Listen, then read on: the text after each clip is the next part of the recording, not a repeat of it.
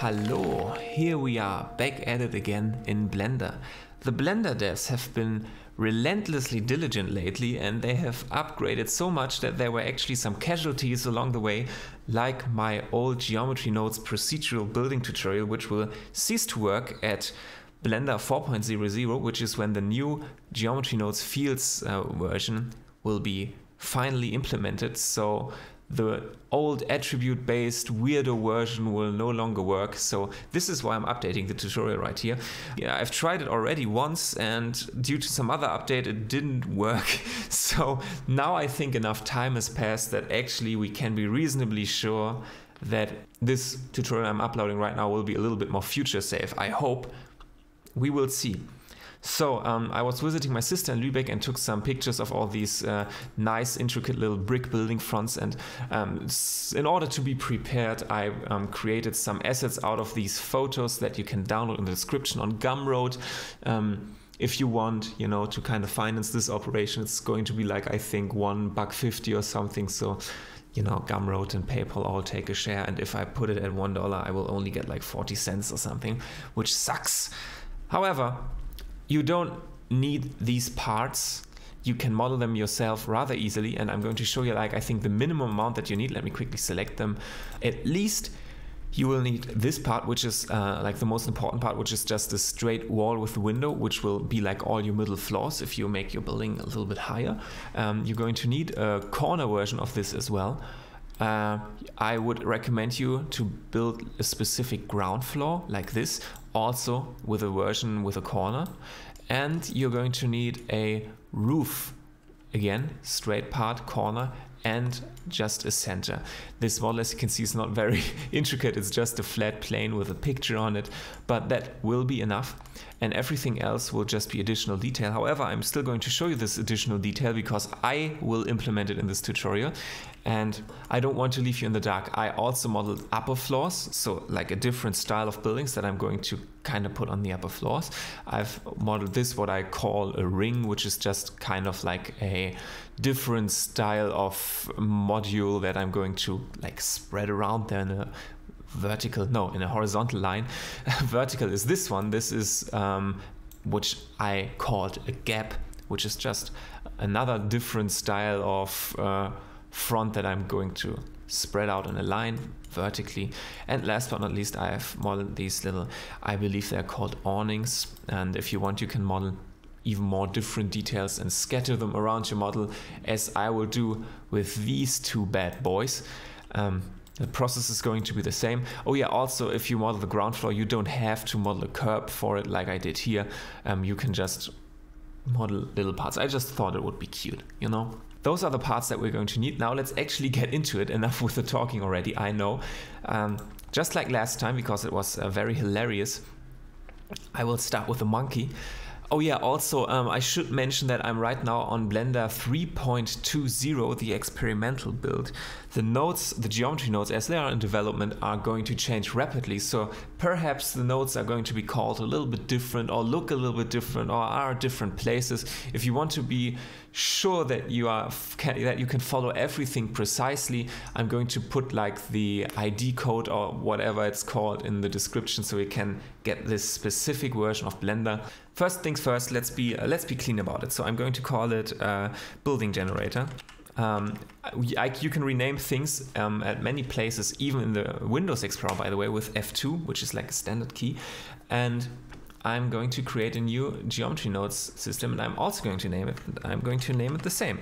By the way, I cannot display screencast key in this version of Blender because the add-on has not been updated yet. I will try to remember telling you which keys I'm using. In any way, I would strongly recommend you to activate the Node Wrangler add-on, which you can find by just typing in Node Wrangler and putting and checking this little box. This will give you some cool things, like, for example, holding down Control and right-click dragging to cut this node connection, because we're actually not going to need Suzanne herself, which is why it doesn't matter which model we chose to start with. However, try not to click away now, because it will be a little bit more difficult to reselect Suzanne because she doesn't have geometry anymore. And this time, as you remember last time, we used a mesh primitive grid This time we're going to go with the cube. I don't remember quite why I didn't do it last time. There was a reason, maybe this vertices slider wasn't there or something. However, a cube will provide us with exactly the geometry we need. I'm going to go into wireframe mode now. I hope you can still see it on YouTube. And if I now slide up these vertices, you can see that we get some good old classical loop cuts here, which we are going to use to distribute our geometry. So first of all, we're going to need a combine XYZ node, which can be found under vector.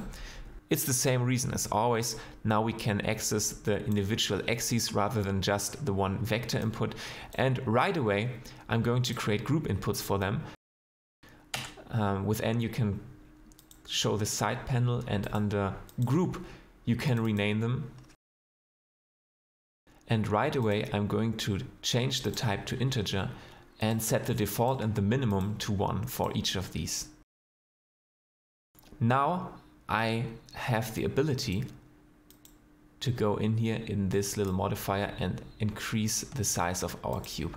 I've put it to 444 now, and we need a specific number of loop cuts because we always want to have every vertex to have the same distance to all the neighboring vertices. So if I would put in a 5 now here, we would have a 4 meter cube with 5 cuts. Well, not with 5 cuts, but with 5 vertices, which is the equivalent of 3 cuts, which means that each and individual section here will be 1 meter by 1 meter. Sounds a little bit weird, but as you can see, if you imagine this is 4 meter, it has 4 sections, so logically every section is 1 meter. So in order to cement this into our model, I will choose Utilities, Math, get this add node and add just 1 to each and every input here. And then put them into the vertices count. Now if I select them and just hit H, I'm going to hide them, which will make them a little bit smaller. You can actually scale in the geometry modifier as well. So I'm going to use that to kind of compact it a little bit, which I like. All right, and now whenever I increase these values, you will see that the individual subdivisions here stay the same size. I'm sorry, can only see this in the wireframe mode right now.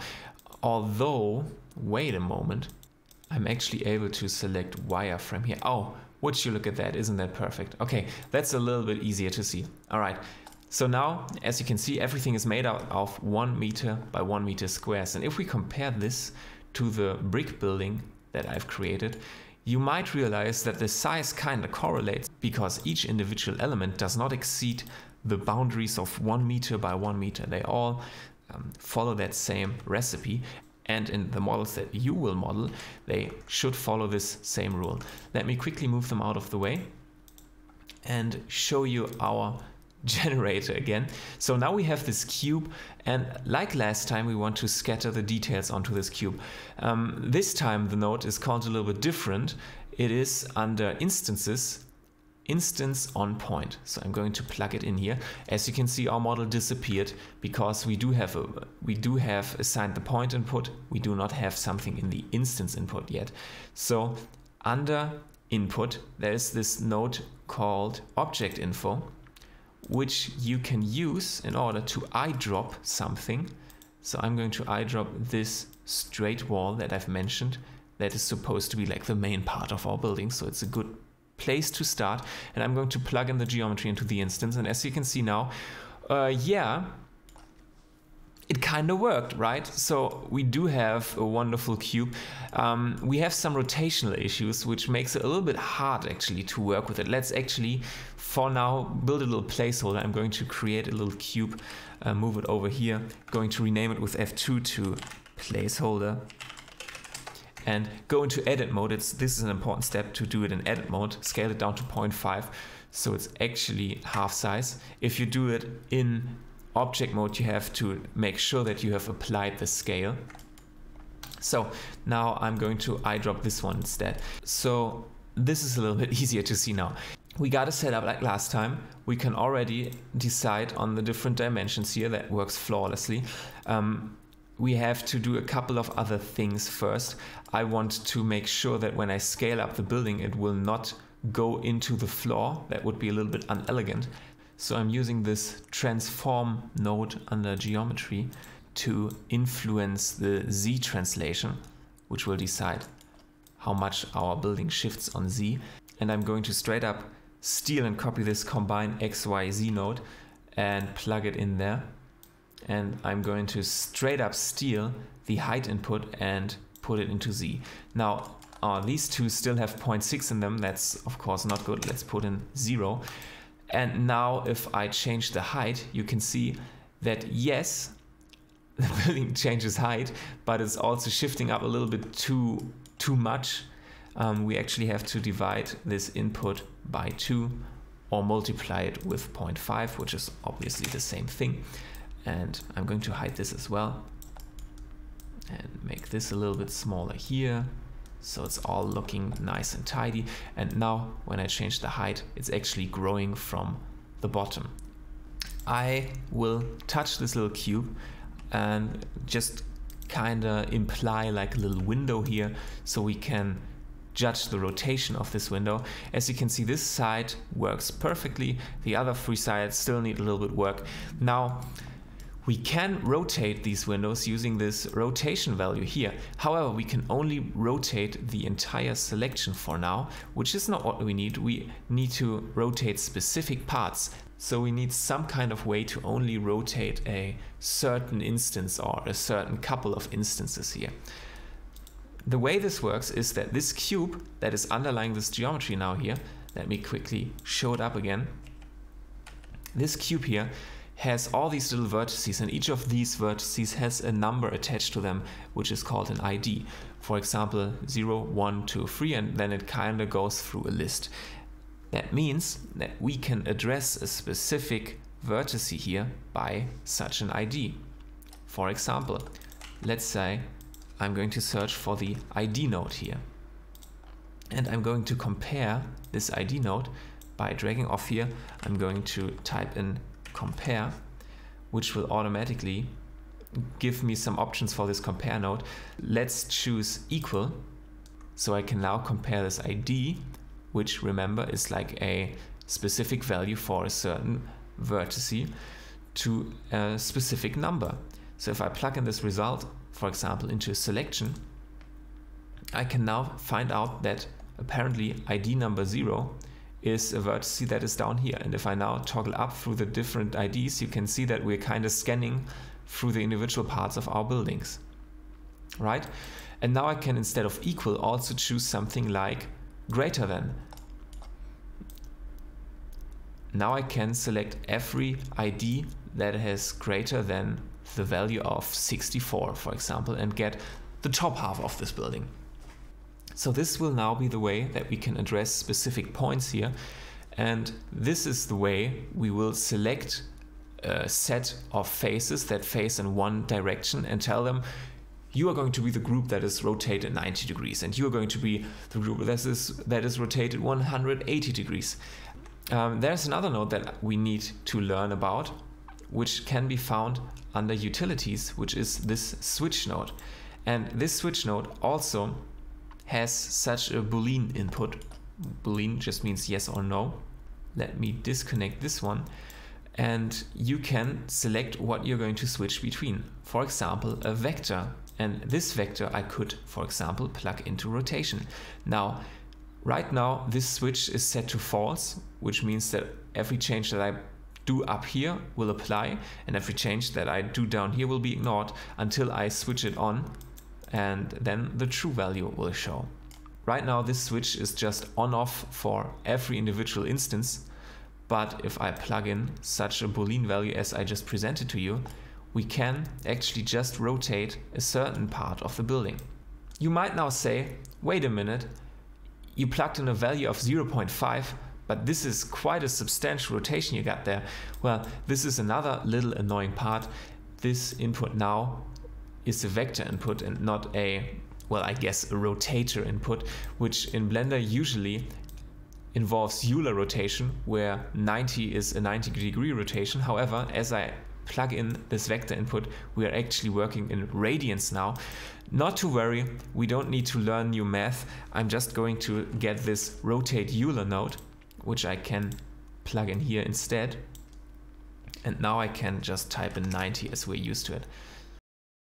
So now we've learned a lot and we can put it to use. We have learned that each vertex has an ID and it has also other values like an orientation, like a scale that we can compare to something in order to extract a list of booleans, which is, well, this kind of little pink line here, essentially just a list of on and offs. And we can use this on and off to switch specific vertices to some state. So let's say a rotation. We can say, take a look at these vertices and rotate them by 90 degrees. And using all that knowledge, we can now try to specifically address this very wall here instead of just some random ID stuff.